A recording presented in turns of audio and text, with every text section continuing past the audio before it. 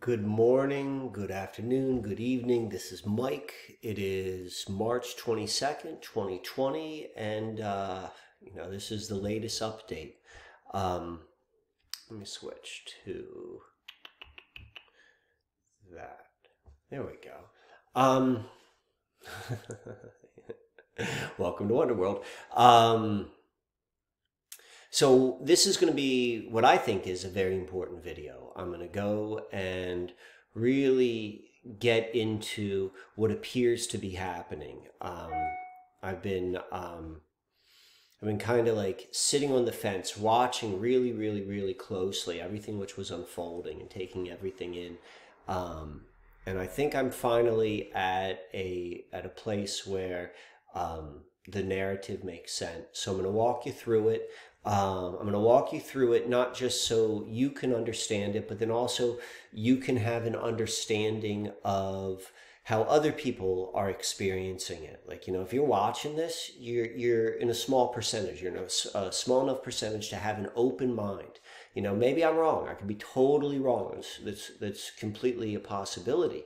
But I'm going to explain to you my logic. And for the most part, I think this is going to be an accurate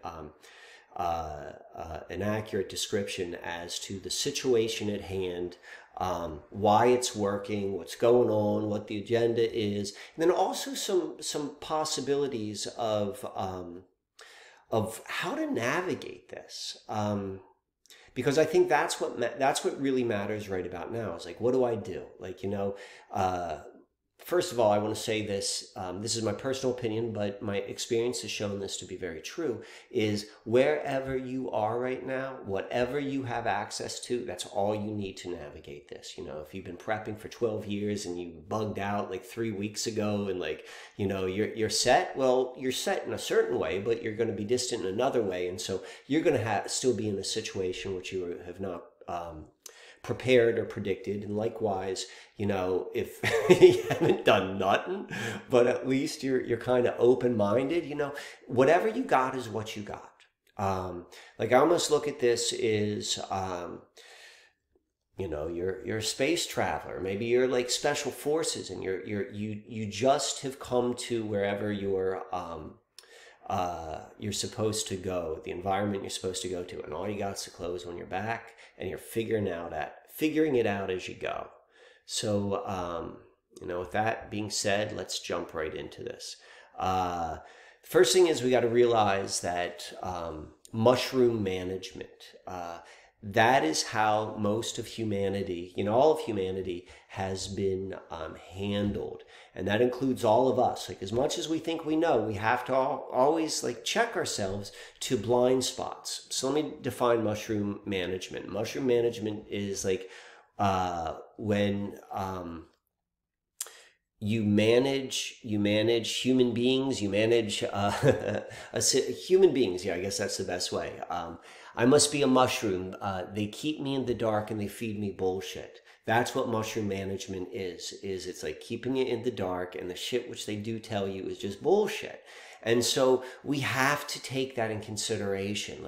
Everything which we hold to be accurate and true as description of how things work, they might not just be.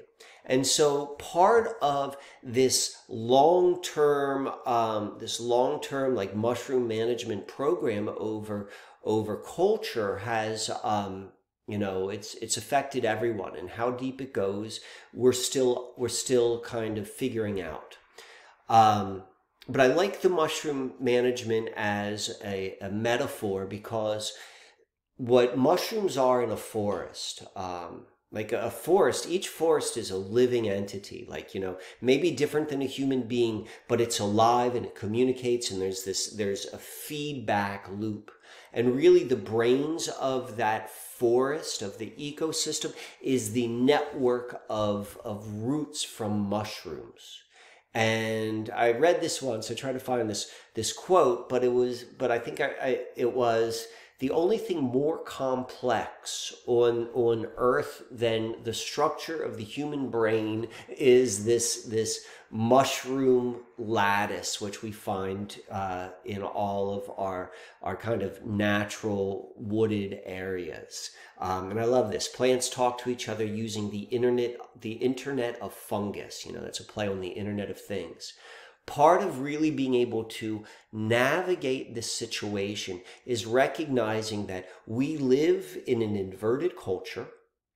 And what that means is whatever we see in culture is an inversion of a truth. You know, not everything is inverted. And how you would know is by going to the root, the very beginning. And if you see if the beginning is founded in something which is very, very like inhumane or out of harmony with our environment, well then, you know, it's inverted. But let's go on into our presentation.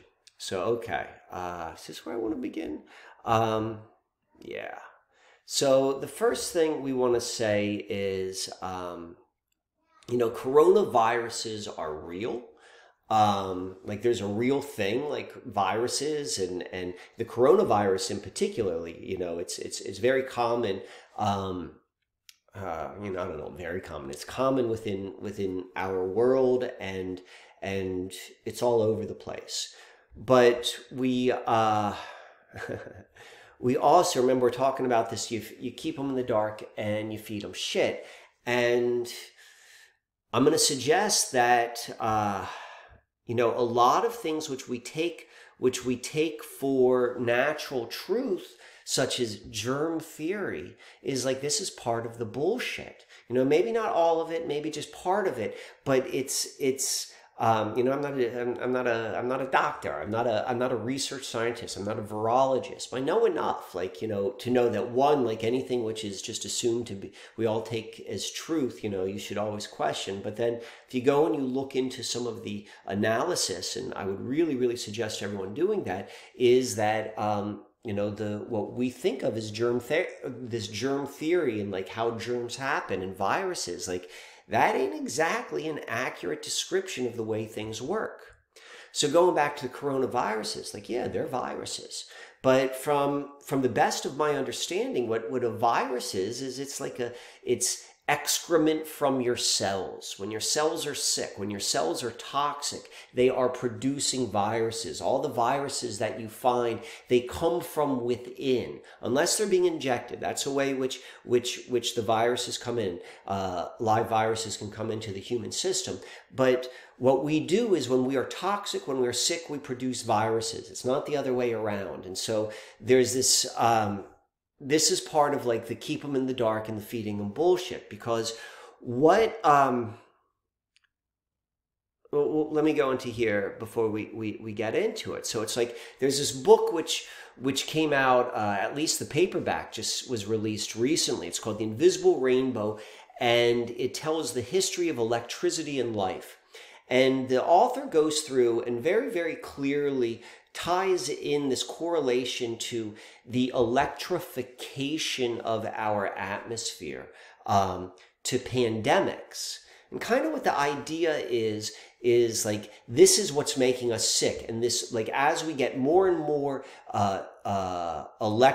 electrical, you know, pollution, it affects us.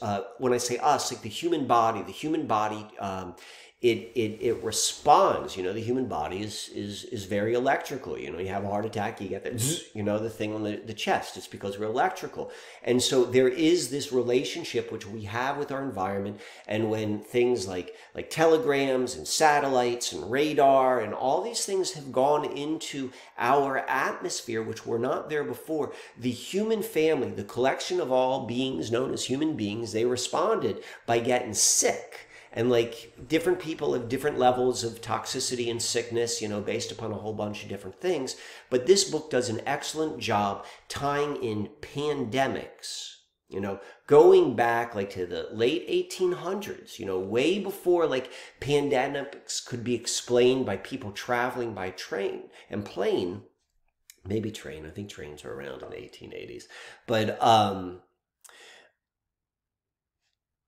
it shows another model, and we're beginning, you take this in correspondence or in harmony with like maybe germ theory isn't really the right thing. And here we have this other model, and it's talking about it's how this electrical introductions of new electrical mechanisms into our environment. Some of us get really sick and some of us die, some of us don't, and then we kind of like change and what have you, and like, we adapt. We become more toxic, but this happens with each iteration. And so,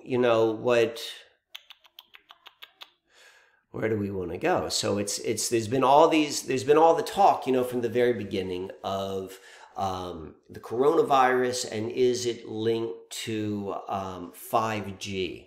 Now, I was always interested in that. Like, that kind of rang true to me, but there was part of it where I was like, I don't know, I'm a little bit confused. Maybe this is, there's always going to be red herrings. But I've been following 5G very, very closely for a long time.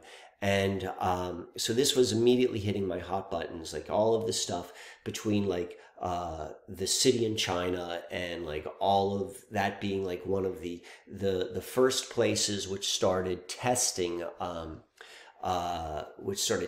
like, the next generation of wireless networks. And then, just to confirm this, I mean, this is what we're seeing. So I'll take a step back.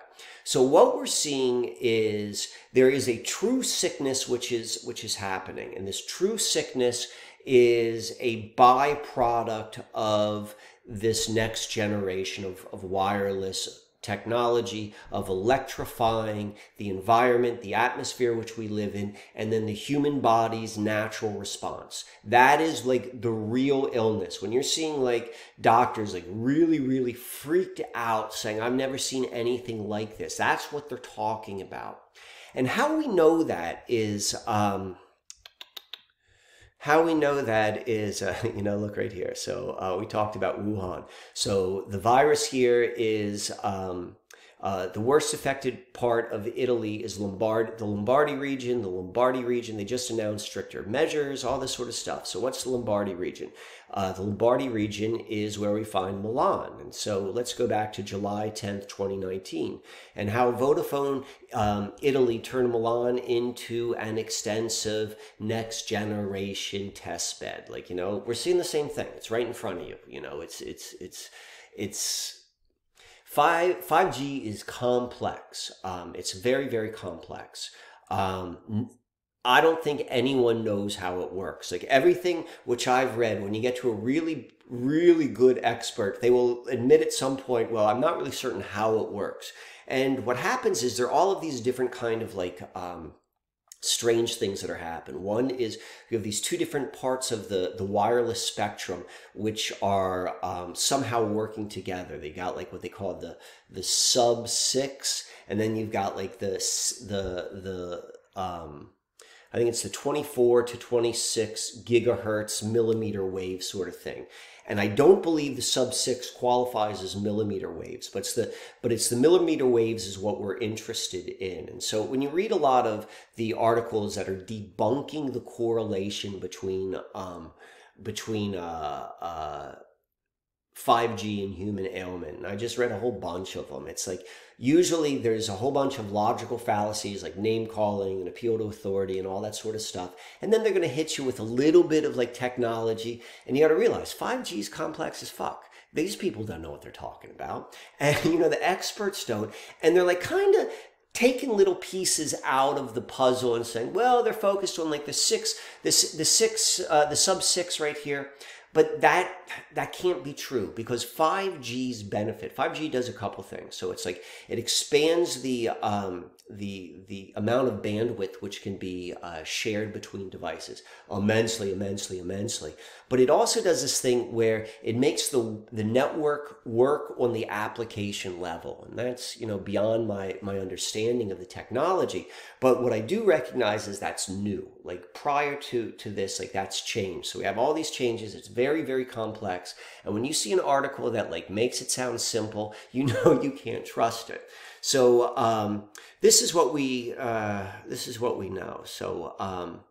So we're seeing like all of this ailment which is happening, which I'm going to suggest is the byproduct of 5G. And there are two interesting things. So this invisible rainbow, this book, it talks about how specifically any type of like electricity, electrification added into the environment has had adverse effects on the human being. But if you've done your 5G homework over the past couple of years, you're going to recognize that 5G like really is particularly harmful to the human being because of how resonant the frequency is in terms of like the human body and how our cells relate. Like it's in the same frequency band. Like if you've ever heard like try to listen to a radio station and like the old-fashioned ones with the dials, and sometimes you're picking up something else and there's a bleed over. So that's what happens. We've got a certain frequency which our human body, like our cells, would communicate to one another, and then we're rolling out this other network which is like sometimes touching that. Like there's going to be bleed over, there's going to be interference. Like we don't know what's going to happen to each individual, but it's going to affect the system.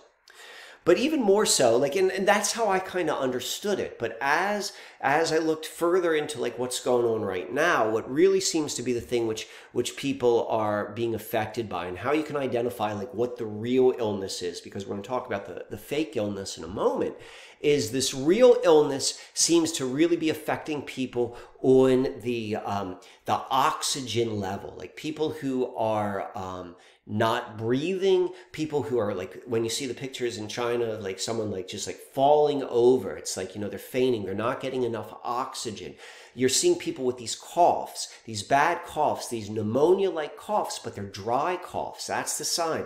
There's no fluid in the lungs. This is why scientists are like confused by this, because when they're looking at the coronavirus, because they've been told that this is coronavirus, and they're looking at it relative to other coronaviruses, because coronavirus does indicate a human ailment. You know, there really is sickness, but there's something different that's happening now. And the thing that's different that's happening is the 5G. And so what we see right here is the 60 gigahertz portion of 5G. So again, 5G like is working on all these different kind of like parts of the spectrum. So I think 5G goes from like 24 to 60 gigahertz, and then maybe sub 6. Maybe I'm kind of close, but it's something like that. And it scans and it works different parts. The millimeter is the millimeter waves are the higher numbers. So what's interesting, or what's significant, is at 60 gigahertz specifically, 90% of the energy. So imagine there's like this energy is being sent out of a signal. Like it's like when you push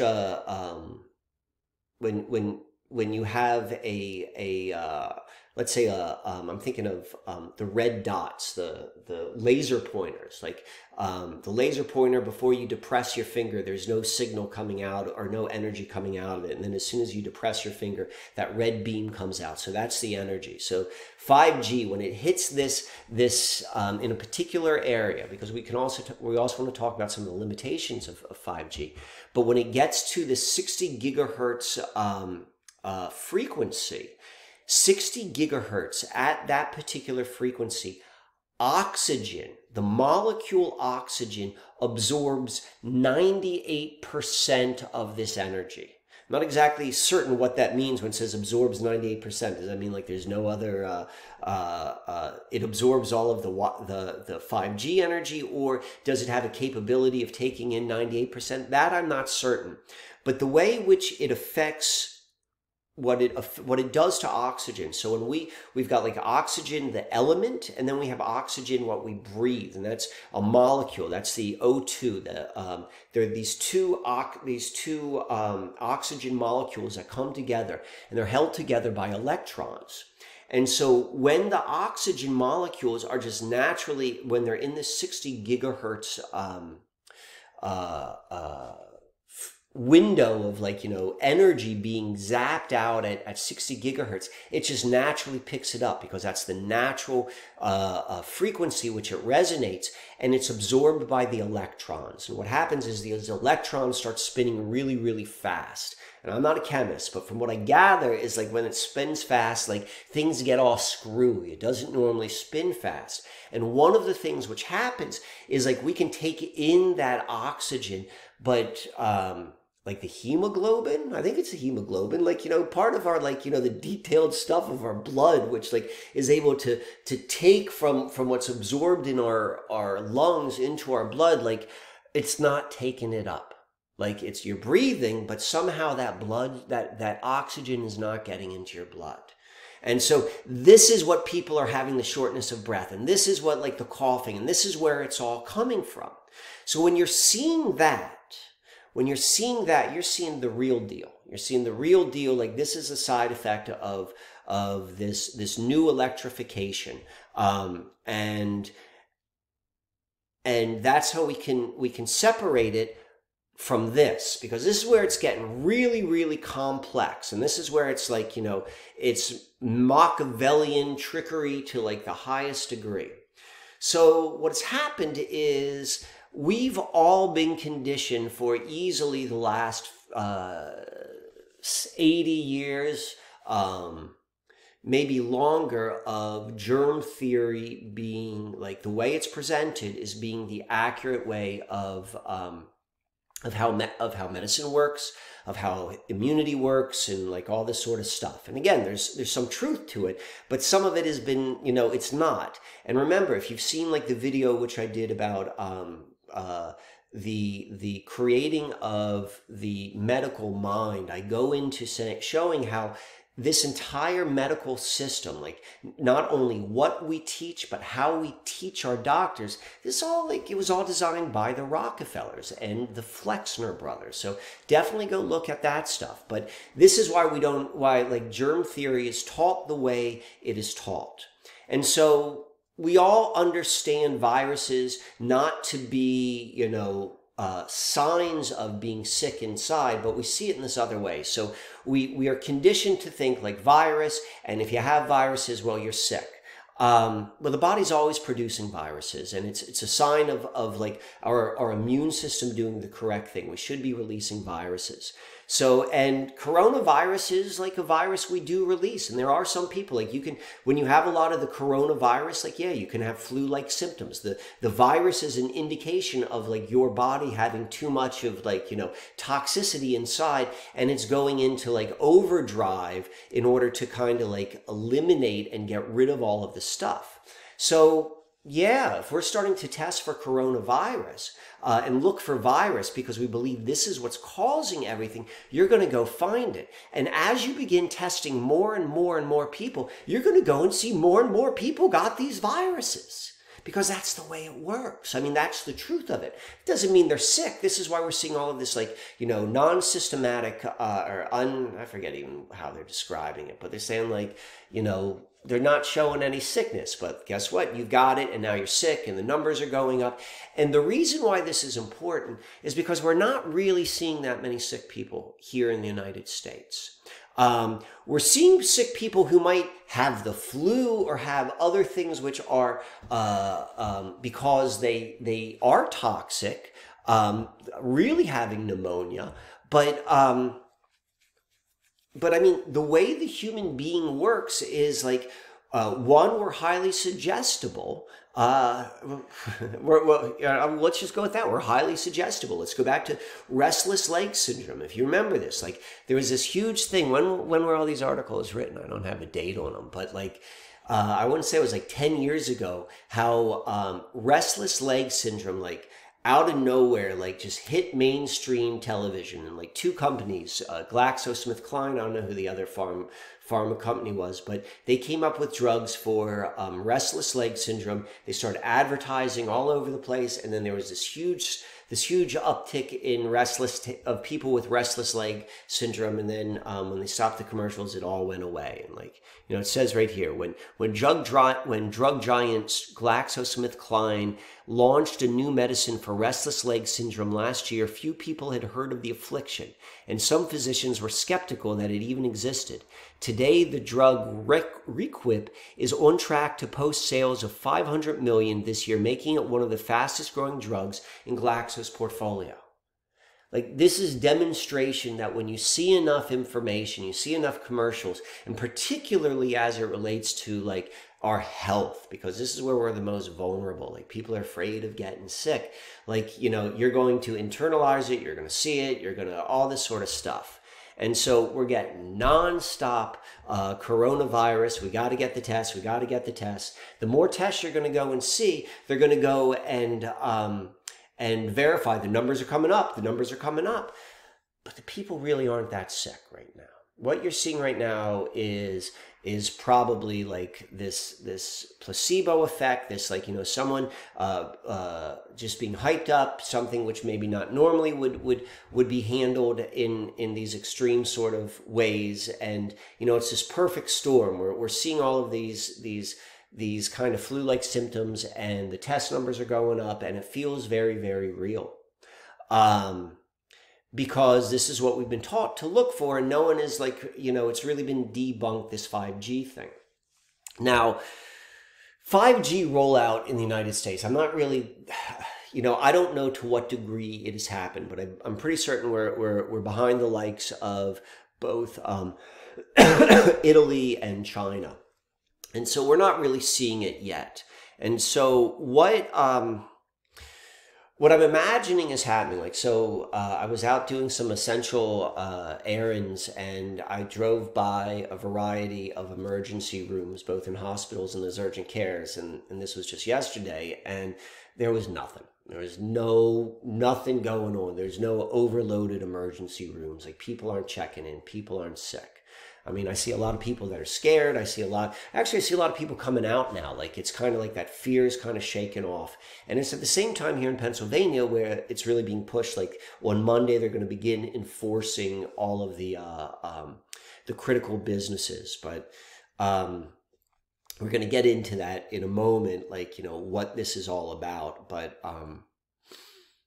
what I imagine is going to happen is there's a feedback loop which is going on. So everybody is home. Everybody is home, and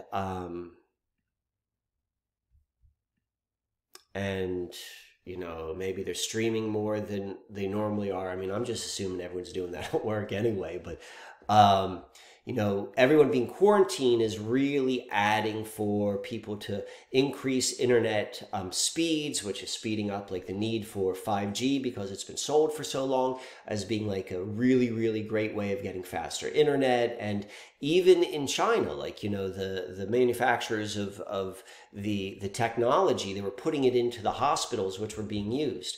The dangerous stuff can only be used primarily like indoors, because it can't go through a building. So maybe it would be like outdoor connectivity for people who are outside, but a lot of it's going to be inside because the millimeter waves are so fragile, they can't go through like thick walls or anything like that.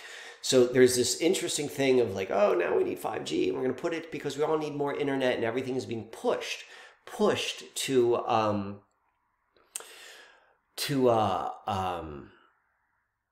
it's being pushed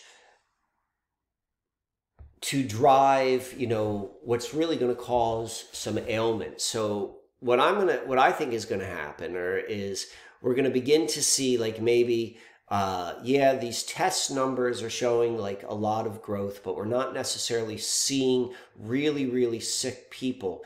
I don't know how it seems like, you know, you look at these articles right here. This one was talking about Italy, and this was in July. I'm pretty certain in China it was November is when I read, like, you know, it went live.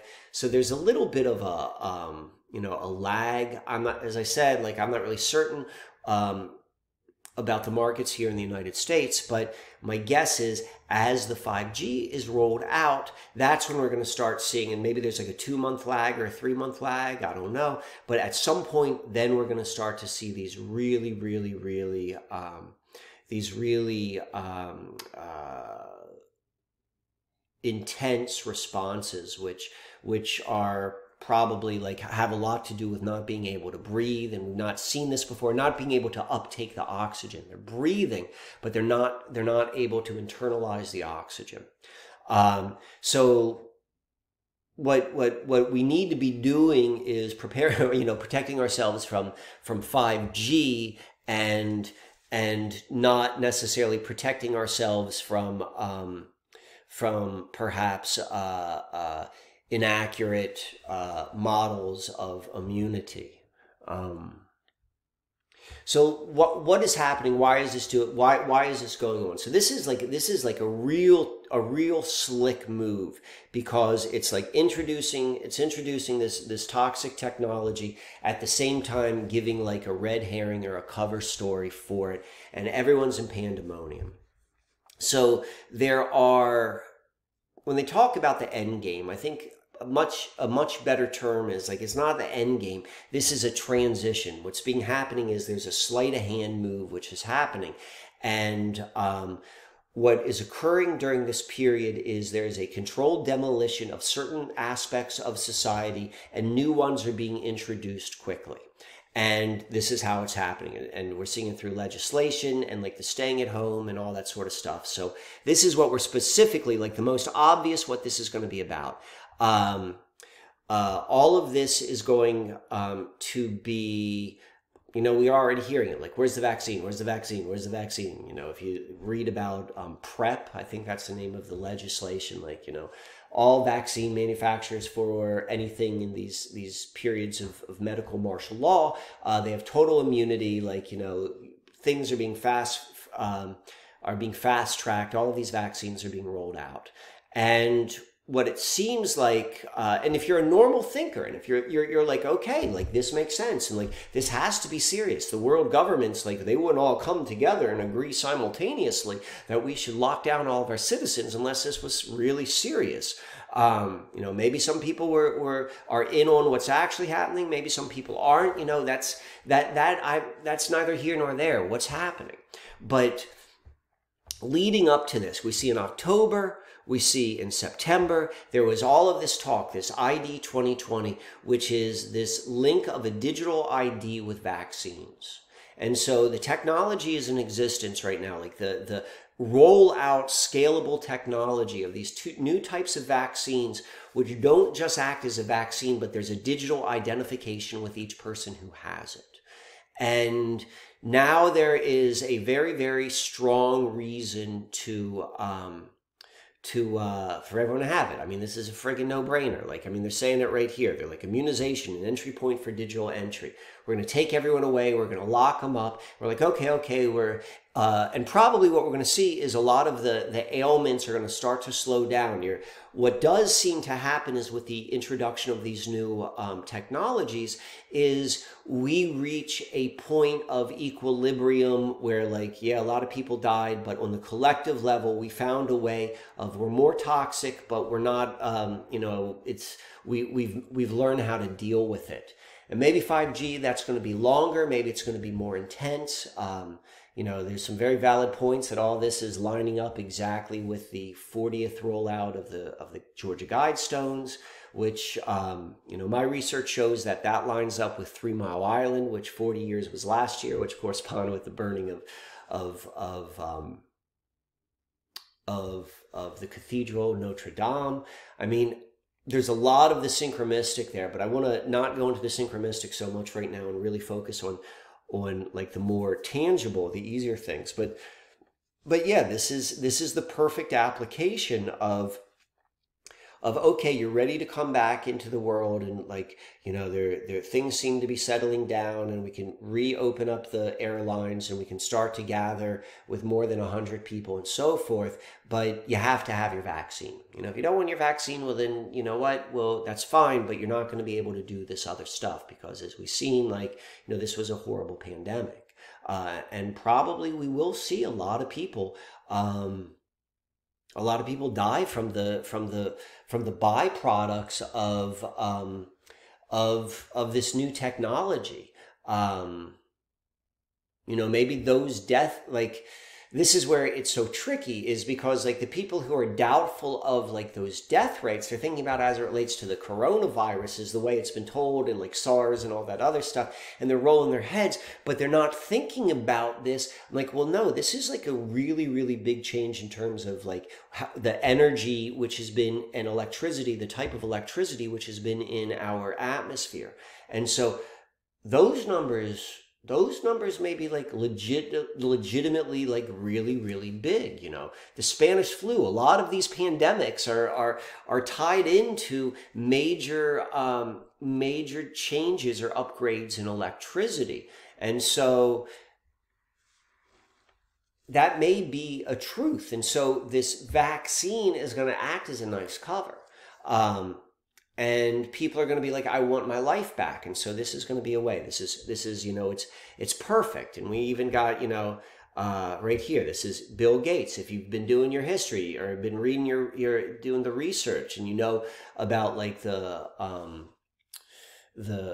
trials that were run and that were run in October, which were connected to the Gates Foundation, and we know about like, you know, who owns different patents and all this sort of stuff. I'm like, it's obvious, like, you know, all of the signs are there, both like, again, synchronistically, and we also see the signs are there in this very kind of like tangible, like real world, like this is how you make things happen. So that's definitely part of what's occurring, is to get everyone digitized and to one national ID and database and all that sort of stuff. But then at the same time, you know, this is where this is just one example of the destruction, the controlled demolition of other industries, and the reintroduction of new ones, like the sleight of hand. And so what we're seeing is no one can work. You know, it's probably going to last as long, the lockdown, until like, you know, whatever the critical mass is for the number of people who can no longer afford to pay their mortgage, their rent. There's going to, you know, money's free now. The Fed's down to 0% for their discount rate. And what's happening is the stage is being set for like, you know, no longer getting, they're going to drastically reduce the amount of things which you can get, you know, like all of the frivolous stuff which people used to buy. It's probably going to go away, which isn't a bad thing, right? You know, there's a lot of junk which we're buying, you know, we are addicted to that, but this is how that moves away. And you're going to see like, you know, things that are essential, like, and the essential are the things which the next iteration of what life or what the user experience is going to be, like that's going to be available. And my sense is, I think for the most part, like, they're going to want to keep enough supply chains open that people can eat and live. And so it's not as bad as like the famines everyone knows from history. And so like there's always that like, oh, well, this wasn't as bad as this wasn't as bad as that. Like, you know, that's how it's going to be managed. And everyone's going to eventually be broke, and all the jobs are going away. Like, you know, if you're doing, if you're not part of whatever what can work under the lockdown, you know, your jobs are going to go away. Things are going to change. Everything's going to become more and more internet focused, more and more digital. This is at the same time 5G opens up the bandwidth, you know, all of these industries, like it's the perfect storm. And probably you're going to see this introduction of the basic, universal basic income. So you're seeing the introduction of all of these, what we think of as like communist or really state intensive services are going to be offered. Like everyone's going to have, they're probably going to stay in their houses, or maybe they'll be downgraded. I don't know. But for a little bit of time, like, you know, people are going to feel like safe. They're being given money from the government, and they can't get kicked out of their house, and like some of the food, and like if you prepped well, you're probably going to go and be able to you know, have some sort of like luxuries, just like what you think about like the Soviet era Russia, like, you know, how precious chocolate would be or something like that. You know, maybe that's what it's going to be like, maybe a little bit better, but it's always got to be a little bit better, because if it was too bad, people would probably riot. I mean, this is my guess. And then with all of the drone technology, you know, that's going to, you know, it's probably going to be smoother, particularly for people who are going to go along and get along with it. This is how the shift is happening. This is how the shift occurs. And then, so we're seeing all this call for the universal income. We need universal income. At the same time, like, you know, paper money. We got to get away from paper money. You know, all of this is going to happen. So you're going to see the whole financial system most likely change drastically. And this is how something like this can happen.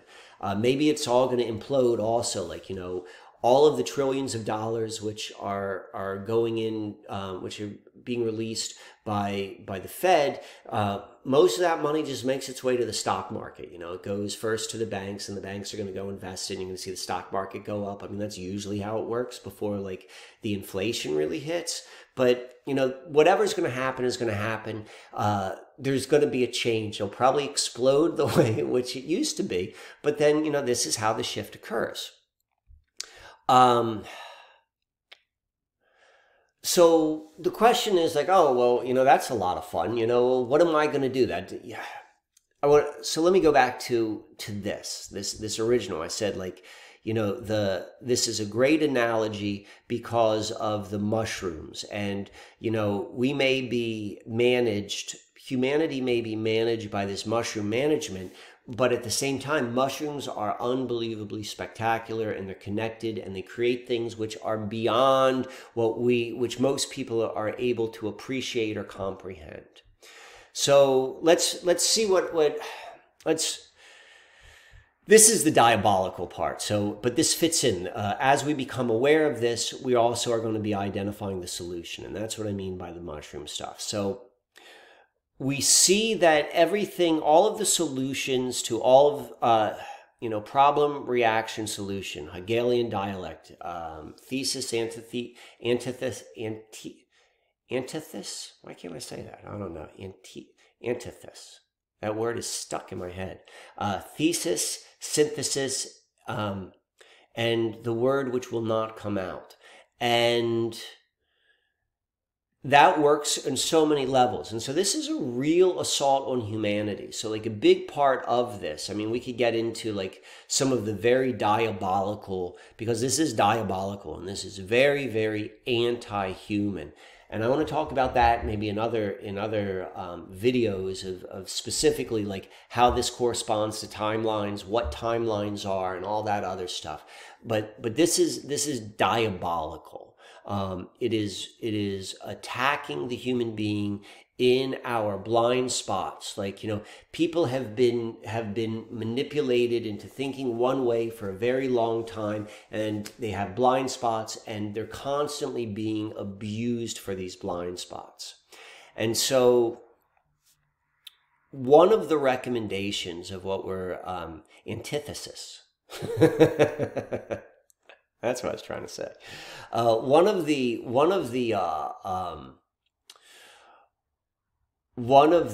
recommendations of what we want to do. So this is what they're telling us: you want to self-quarantine, you want to stay at home, and social distancing. And so this is what's diabolical. So on a basic level, like keeping a human away from other humans is the worst thing we can do to one another. In prisons, like that's the ultimate punishment, is solitary confinement.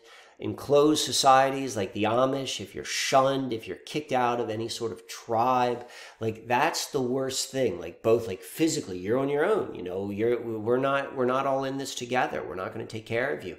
And then also like just the loneliness. There's a time where being apart is very, very important, but large times is not good for us. And so, so for the majority of people, for the majority of time, like being self-isolated is like very, very inhumane. We know that. But now we want to drill this down even more specifically. So we have to have our 6 feet of social distancing.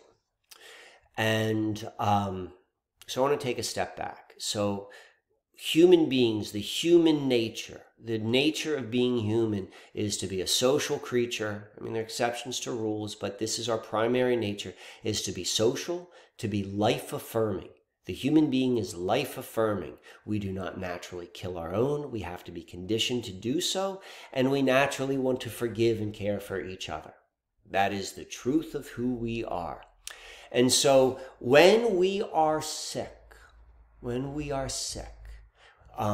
the sickness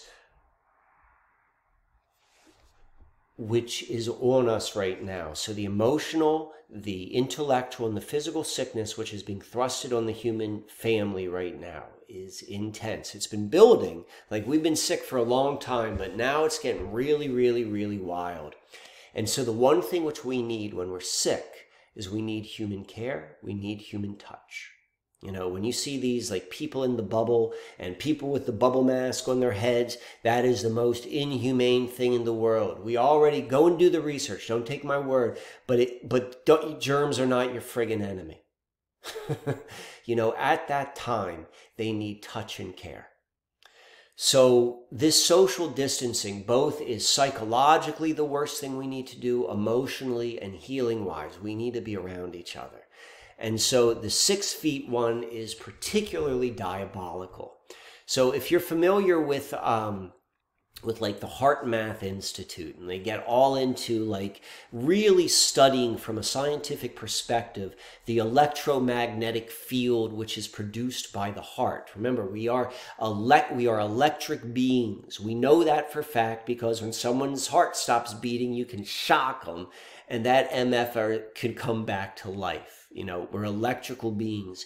We also know wherever there's an electrical current, there's a magnetic field. You can't have one without the other. That's just basic physics. And so, you know, the Heart Math Institute really measures that sort of stuff. And like, you know, they get all into it. And so, and then they get into like, you know, compassion and like all of these psychophysiological connections between like our heart and being near each other and the rhythms of our hearts and controlling our hearts and how that affects everything from our emotional well-being, our physical well-being, and all this sort of stuff. And so, you know, from all of their research, what they show is they're talking about right here, the heart's electrical field is measured 60 times greater in amplitude than the electrical activity generated by the brain. This field, measured in the form of an ECG, can be detected anywhere on the surface of the body. Furthermore, the magnetic field produced by the heart is 100 times greater in strength than the field generated by the brain, and can be, talking about the heart field, detected up to 3 feet away. So you see this right here, we've got like this greater field, but this is our really big, strong field right here. This one, this 3 feet away. We cannot be within 6 feet of one another. So our electromagnetic fields, our heart fields, our most, you know, they talk about herd immunity. So remember, everything, our culture is in inverse reality. So that means like whatever we see, which is inverse, it is based upon the truth. And the herd immunity, which is talked about within vaccine circles, we know is not true. How do we know that? Because when you see like these outbreaks of measles in like 100% vaccinated communities, it's like, yo, your herd immunity didn't work. You know, that's always the pressure. Like, it's like herd immunity. So that's the pressure to use people who do not want to put a vaccine in their body, why they need to do it. That is the social shaming and the guilt. But there is a truth about herd immunity. And what it's talking about is there's a certain strength that happens when people are close together, and in particular, when their electromagnetic fields are in resonance with one another. And there's a strength that happens, you know, it's going back to 9/11, like, you know, whatever, regardless of what 9/11 was, what we did see afterwards was a coming together which the people of the United States had not seen for a very, very long time. There was this, you know, that's what tragedy can do. It can bring people together in a way. And this is definitely 9/11. You know, we know that synchronistically by the by the 19 hijackers, COVID-19, 19 years apart. But this is resonant to that. We're watching a controlled demolition. We're watching it in slow-mo versus quick, but it's the same sort of thing. But this time we're being denied this human interaction. And because we are being forced to move away from our humanity into becoming these more and more digital, more and more robotic. So I've been talking for 49 minutes right now. I want to go and these last 10 minutes talk a little bit about, like, I'm going to talk about what I'm doing.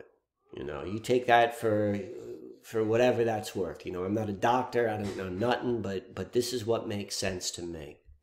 The biomagnetic communication between people, that's real. If you pay attention, if you care about communication and relationships, and you're sensitive, you're going to know that there is something true and palpable between, like, fields within people. And so, this all again from the HeartMath website.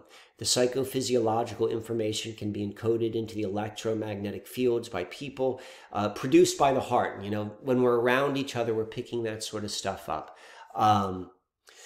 All of this field stuff, this is, we're bumping up against, what we normally think of as energy work. And regardless of what type of energy you do, I'm going to suggest that is an important thing to do.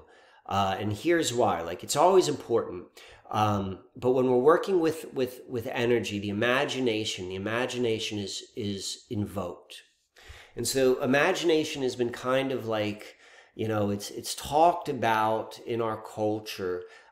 It's kind of like child's play, like, oh, you're imaginative. And, it's like this thing, like, you come up with good storylines. No, that's not what imagination is. So imagination is how we utilize our inner world, and we're able to interact outside of what we are picking up with our physical senses. Our physical senses have a value, and then we have our higher senses. And so imagination plays a very, very big part.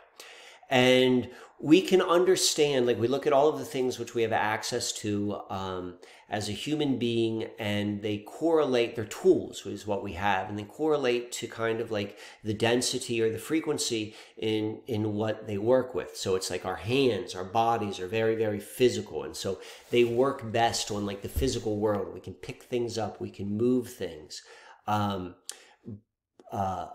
Breath or spoken word, it's softer, and we're able to influence on that, on those planes with, like, something softer. We can influence each other or communicate to this mental and emotional plane just through breath and words, which are things like, my words are something, but they're not like my hands. They can't pick anything up. So it's like, as you become more and more subtle, less and less dense with the field which you're working with, as you go from material to maybe mental, like, our tools to interact with them become more and more subtle as well.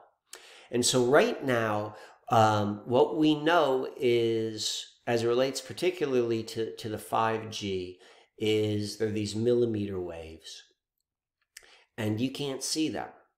You can't see them. And so all you can do is use your abstract mind and your imagination in order to interact with them, to envision them, to see them. And so what we know is that is the realm in which we are to work with them. And as we begin to use the energy work, whatever that may be, as you use your imagination, like, that is part of, as much as like the physical. So it's like you can do things to reduce the effects of 5G, the physical stuff. Like, if it's in your house, if it's in your building, there are paints, there are clothes, there are all sorts of things we can do to reduce it. We can add trees, plants inside our house, that can reduce it. But, at the end of the day, if it's being projected in your house, you got to also work on some other levels too. And so this is a time where we begin to play with it. So imagination, working with energy, these are some of the things which I do, but that's what I would certainly recommend. And I'm going to get into probably in future videos talking about ways which I work with it.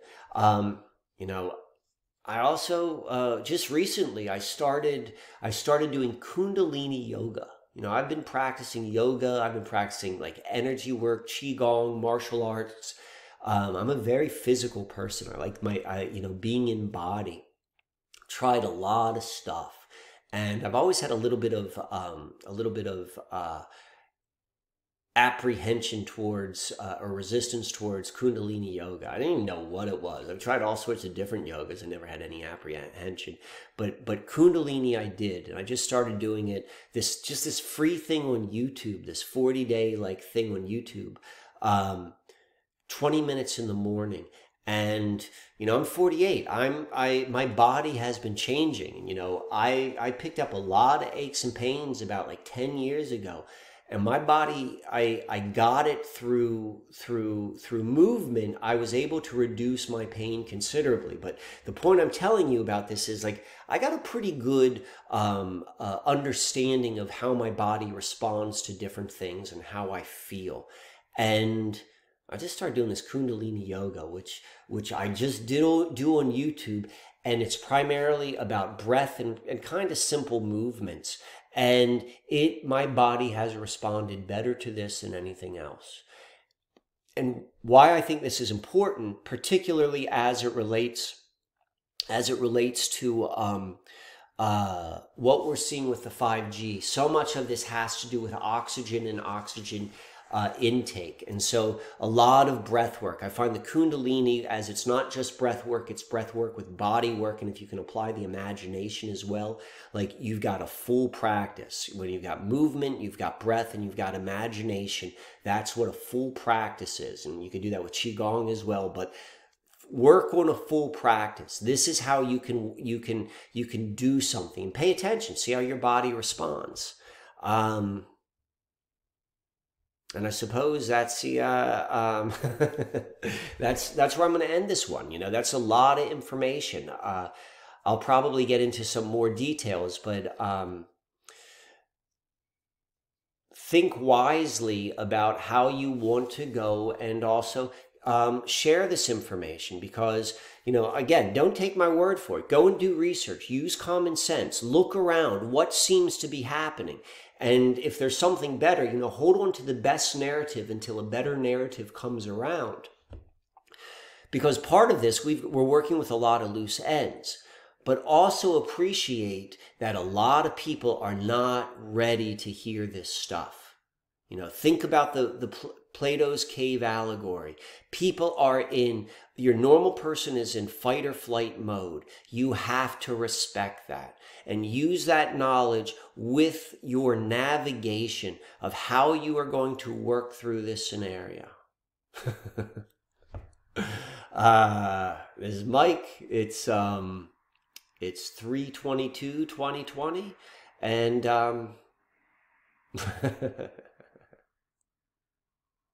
until the next one, we're all walking on this one together.